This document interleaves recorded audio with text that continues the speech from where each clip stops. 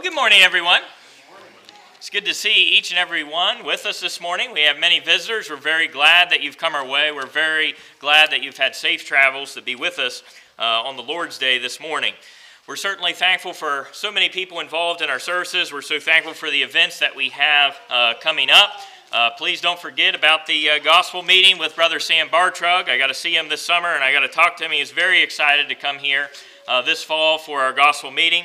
We're looking forward to that. And once again, I'll echo the idea of the card group after morning services. Sometimes it's easy for those things to slip our mind, but those assignments will be out in the side room. If you'd like to participate, certainly do that. This morning, we're going to be talking about the last call. You know, you think about the idea as you come to the conclusion of Revelation is really we have this idea of the Bible kind of wrapping up, if you will.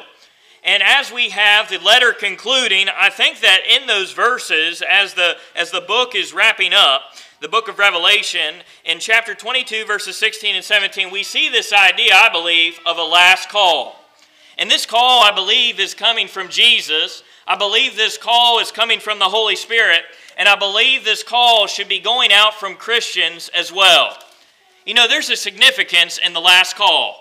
I haven't flown for a long time, but I do have one memory of my parents. We had a connecting flight, and there was a little bit of delay, as airports tend to have, and my parents were looking at each other, kind of panicked. And I did not know exactly what was going on, but our flight was delayed to such a degree that our connecting flight was going to basically be leaving about the time that this flight was arriving. And my parents are looking back and forth, very panicked. And they said, as soon as we get off this plane, we might be running. And we did. And I remember running through because we knew that there was going to be a last call for that flight. We knew approximately what time that flight was supposed to leave, and we knew that there would be a last call. Last call, last boarding call for flight, whatever the number was. You know, a last call is significant. We understand that there are no more opportunities really after that last call, as that call must be answered. And that's really what we have in Revelation chapter 22, verses 16 and 17. We have a last call.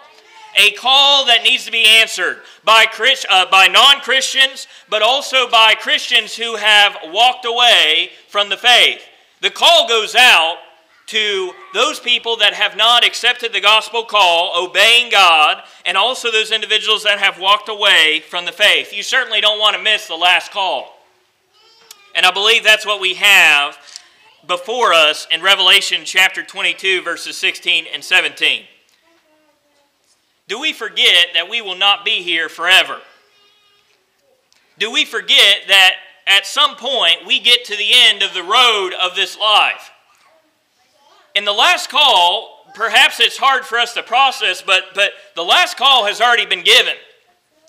The last call has been given by Jesus Christ to answer the call.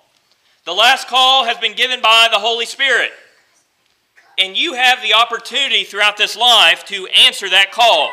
But I would suggest that you do not need to linger and you do not want to wait long. You need to be in a right relationship with the Lord. In 2 Corinthians chapter 6 and verse 2, it says, "Now is the day of salvation." Let's think about this call for a few moments and think about the call and who this call is coming out from.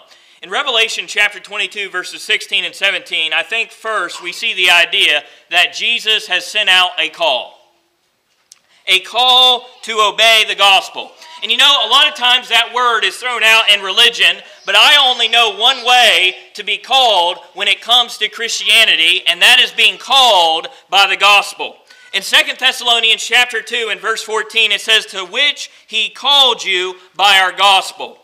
The gospel is the call. The idea of the death, burial, and resurrection of Jesus Christ, that opportunity for us to have a right relationship with God, having our sins forgiven. That call has went out. Jesus has done everything on his side of things to give us the opportunity to have a right relationship with the Lord. Have you answered that last call? The last call issued by Jesus. You understand that there is no other call coming.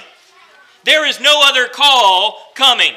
There is no other Savior coming. The last call has been given. The question is will we answer that call? There is no other call. In John chapter 14 and verse 6, Jesus says, I am the way, the truth, and the life. No one comes to the Father except through me, or except by me. There is no other call. In Acts chapter 4 and verse 12, it says, Nor is there salvation in any other, for there is no other name under heaven given among men by which we must be saved. There is no other call. There is no other Savior. And you know what the Lord says? The Lord says, come. Come all who labor and are heavy laden, and I'll give you rest. There is a call coming out from Jesus Christ, and it is the last call. There is no other call coming. In Galatians chapter 1, verses 6 through 9, it appears that people were trying to do things with the gospel call. They were trying to pervert it. They were trying to change it. In Galatians chapter 1, verses 6 through 9, the Bible says, Brethren, I marvel.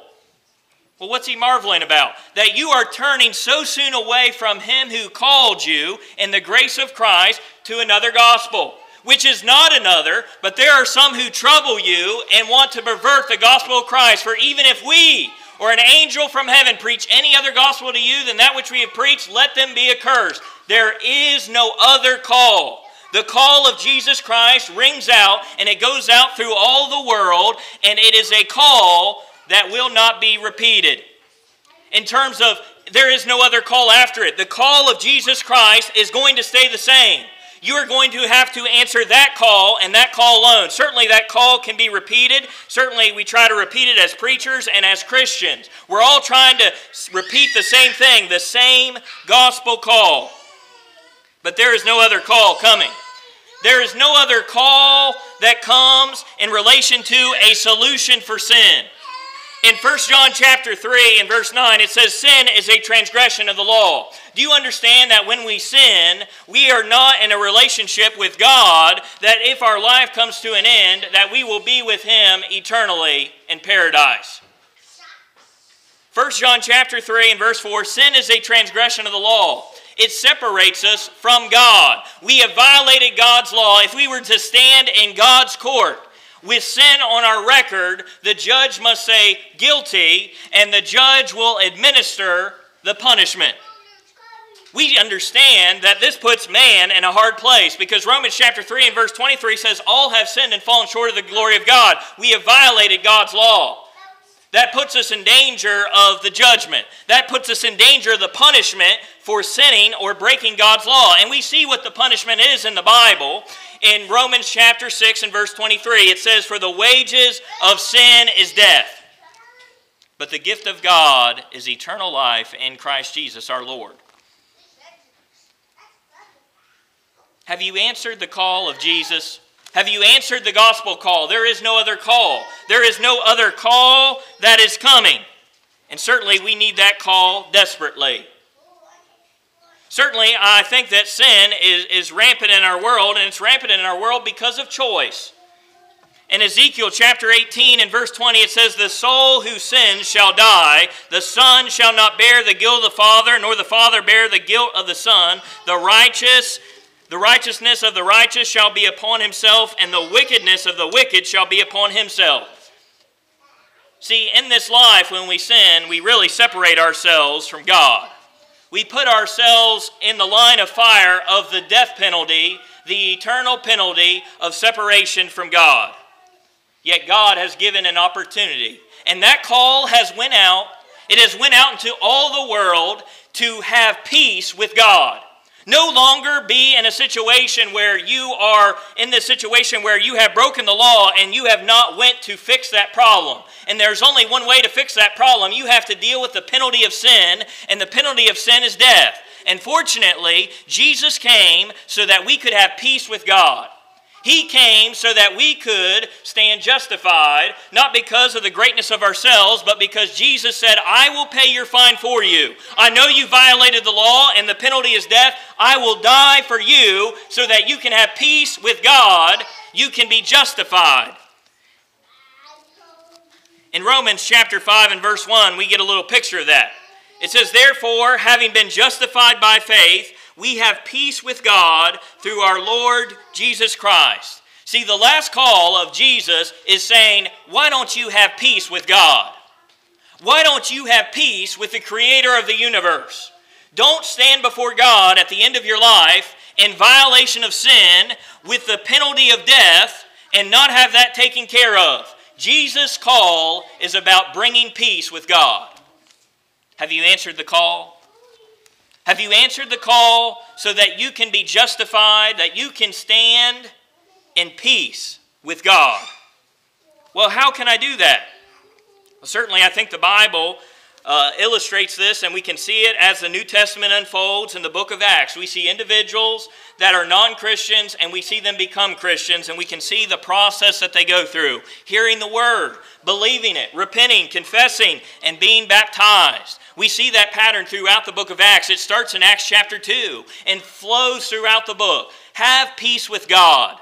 That's part of the last call of Jesus. Have peace with God. I'm trying to bring peace between you and the Creator of the world. In Revelation chapter 1 and verse 5 it says, "From Jesus Christ, the faithful witness, the firstborn from the dead, the ruler over the kings of the earth, to him who loved us and washed us from our sins in his own blood."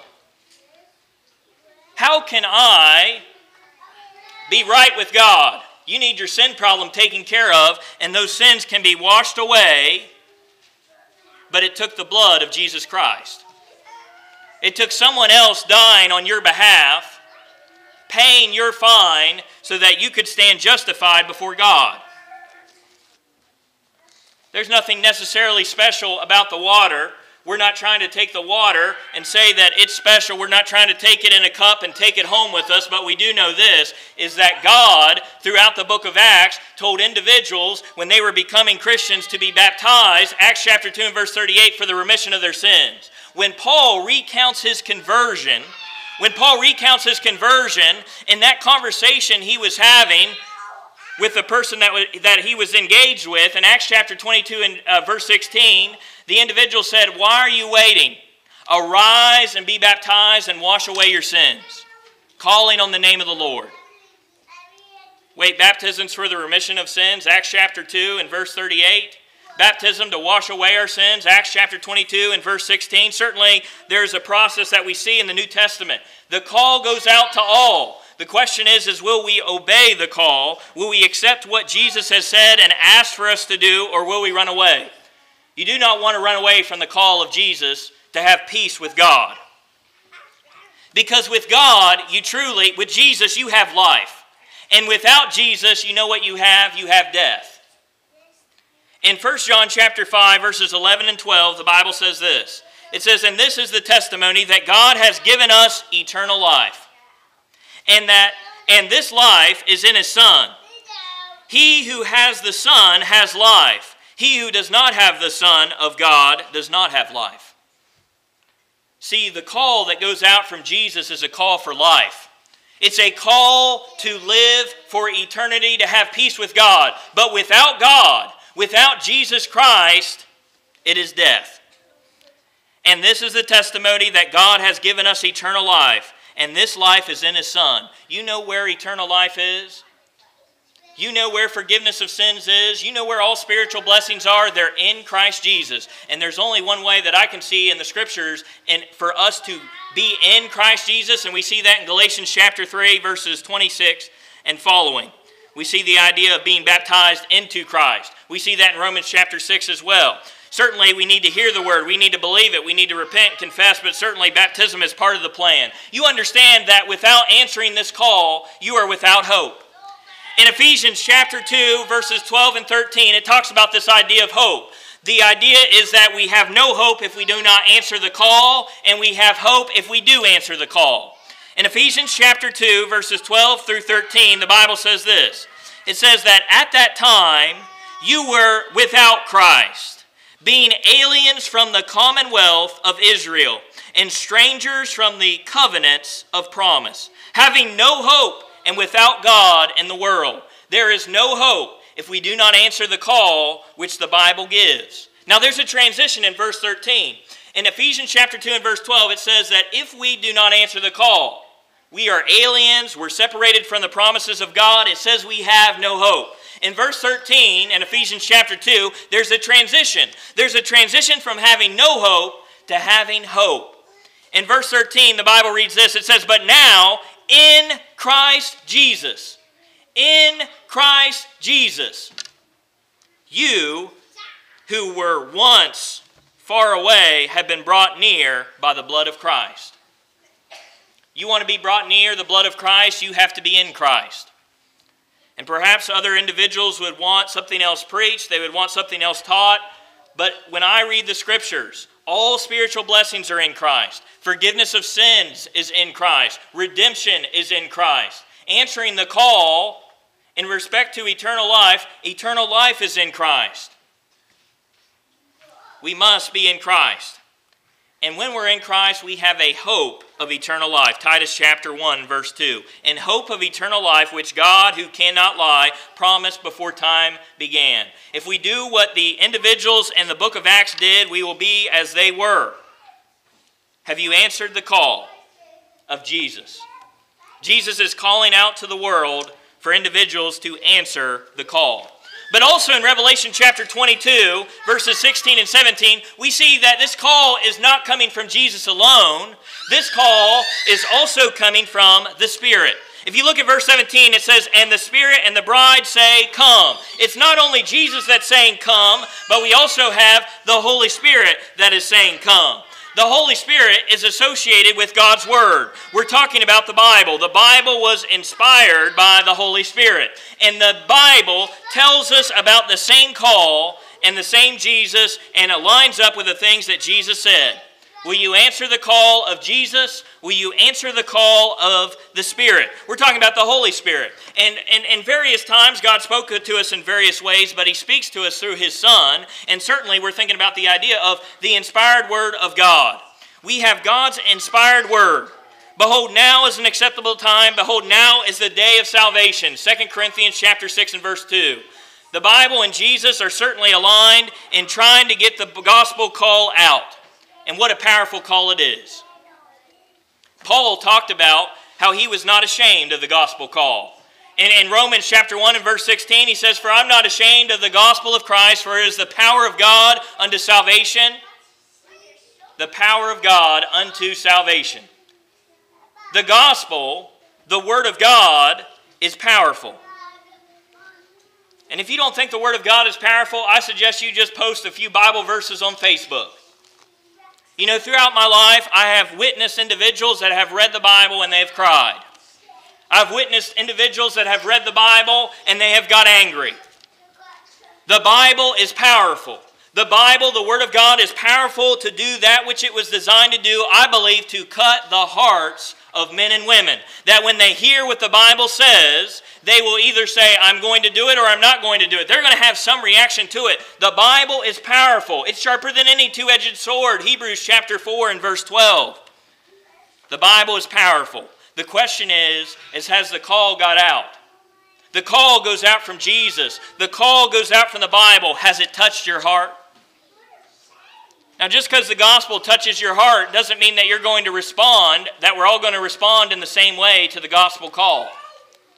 We see that in the Bible.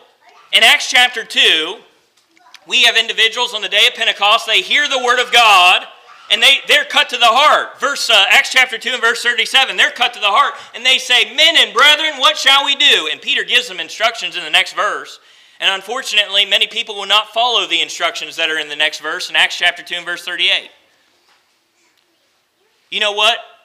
The Bible is also preached in Acts chapter 7. In Acts chapter 7, we have Stephen who's preaching. Those individuals are cut to the heart as well. But in this case, instead of obeying and doing what is asked of them by God, in Acts chapter 7, verse 54, after Stephen preaches this message, they're cut to the heart and they say, "We're going to stone this guy. We're going to kill this guy." And they do. The Bible is powerful enough to do that which it's designed to do. The gospel call is just as powerful as it was all those years ago. The question is that gospel call going out? Certainly, it's going out from Jesus. Certainly, it's going out from the Bible. And when we think about that, God has given us such a powerful tool in respect to the Bible. But God wants you far away from the Bible.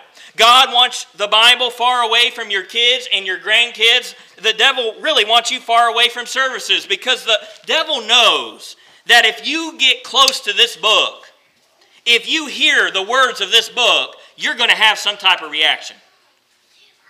The devil wants our society to be so far away from the Bible because the Bible is powerful enough to do that which it's designed to do. It will cut people's hearts and they will respond in some way, whether in a positive or negative way. What a powerful tool God has given. The gospel call goes out from Jesus. The gospel call goes out from the Bible itself. The question is will we listen? You know, earlier in the book of Revelation, in chapter 2 and 3, we have churches, congregations of Christ, and we see some advice that is given to each of those congregations. Some of that advice is encouragement. Some of that advice is things that they need to correct. But as you read through that section, chapters 2 and 3 of the book of Revelation, it starts out with a common trend and ends with a common trend. It says, "He who has an ear, let him hear." Are your ears open to the gospel call? Are you listening? Or have you closed your ears to what the Bible says? If the Bible asks you to do something, or the Bible says that you needed to do something, would you do it? Or would you try to fight with the Bible and say, you know what, I'm not going to do this for X, Y, Z? Would you do what the Bible says? Humbly, simply, just do what the Bible says. You know, the Bible has given us all things that pertain to life and godliness. 2 Peter chapter 1 and verse 3. In 2 Timothy chapter 3, verses 16 and 17, it tells us that all Scripture is given by inspiration of God and is profitable for doctrine, for reproof, for correction, for instruction in righteousness, that the man of God may be complete, thoroughly equipped for every good work. The gospel call comes out from the Bible. Will you listen? Will you listen what the Bible has to say? He who has an ear, let him hear. The Scriptures are making an appeal.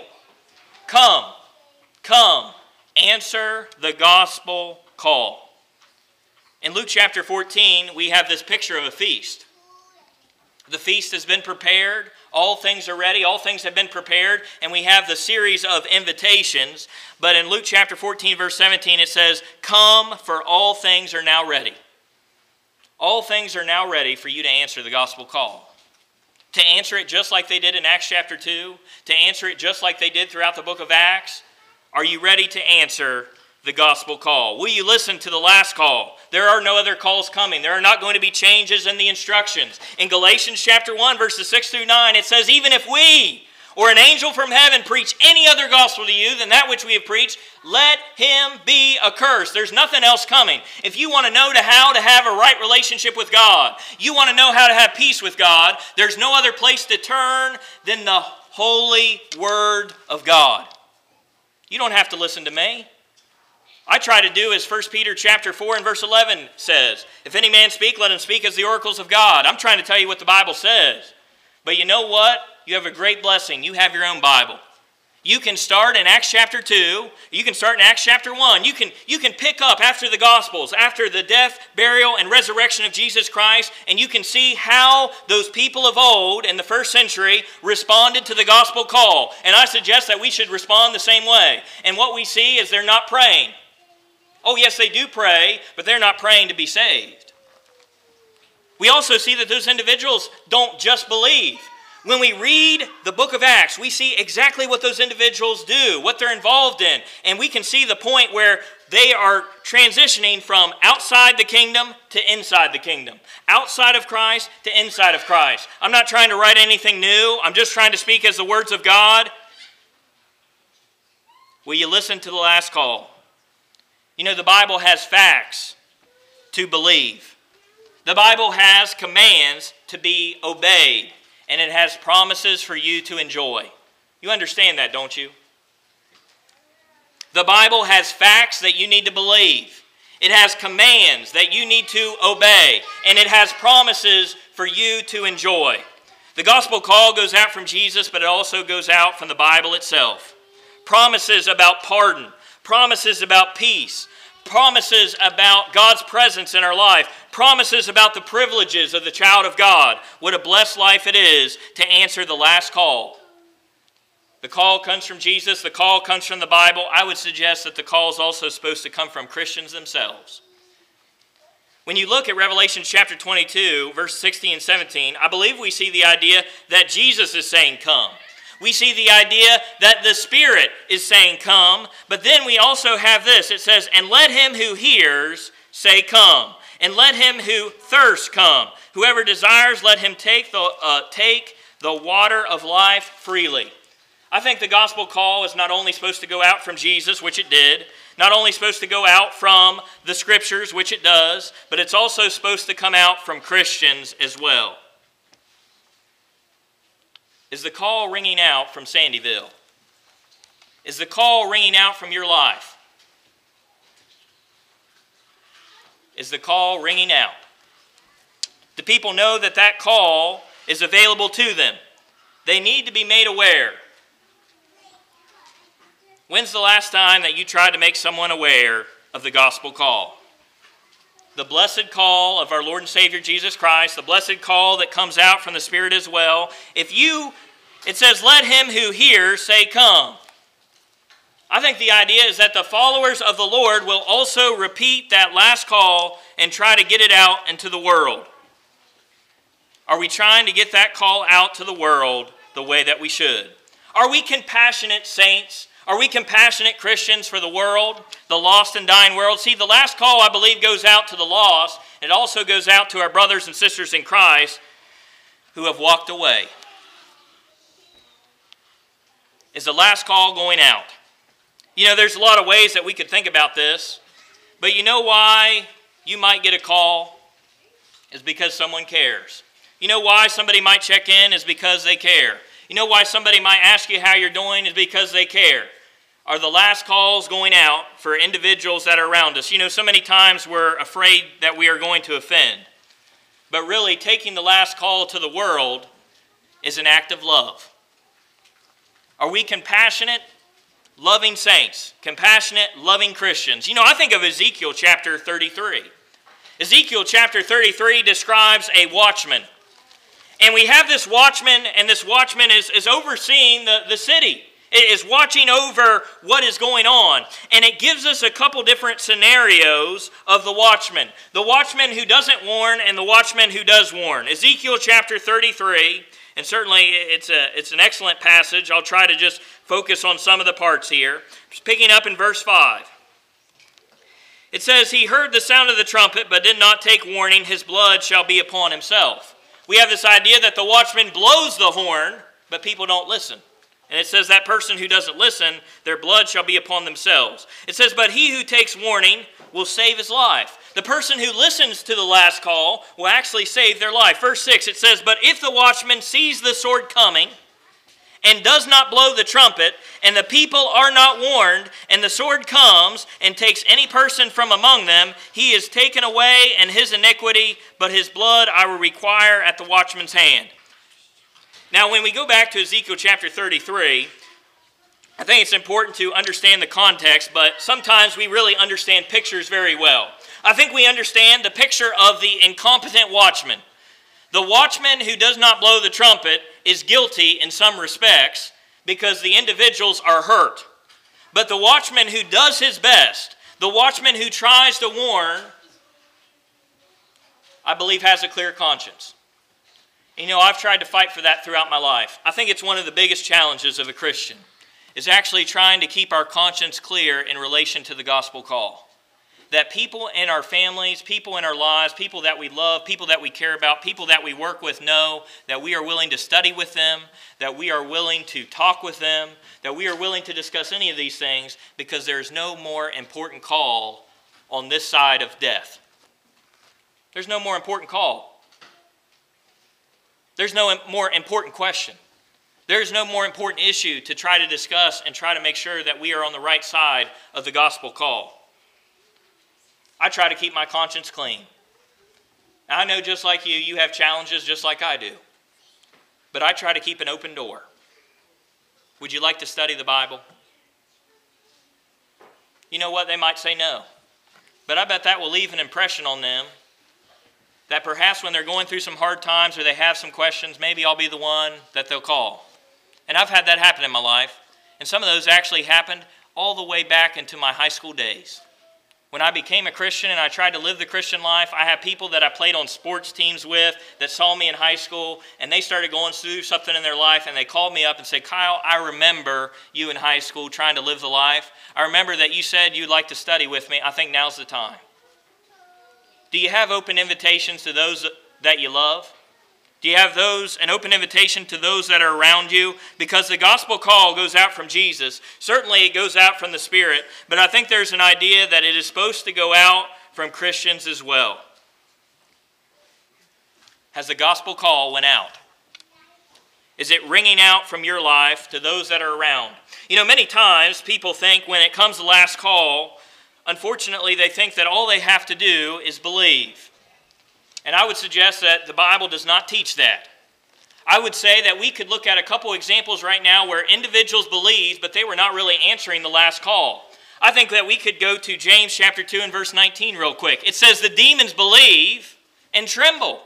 But we would all, I think, agree that the demons are not in a relationship with God just because they believe.